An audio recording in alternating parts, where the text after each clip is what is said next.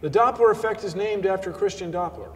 He was the guy that discovered or pointed out or computed the idea that the source of sound or light, or any wave-making energy source, moving toward or away from the observer, apparently changes in frequency. So as the source of sound or light comes towards you, it becomes a higher frequency, more blue or higher in sound.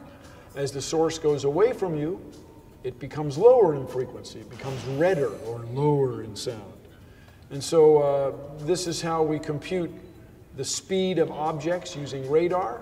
It's how we compute the expansion of the universe. And my brother always wanted to have a rock group called Christian Doppler and the Effects.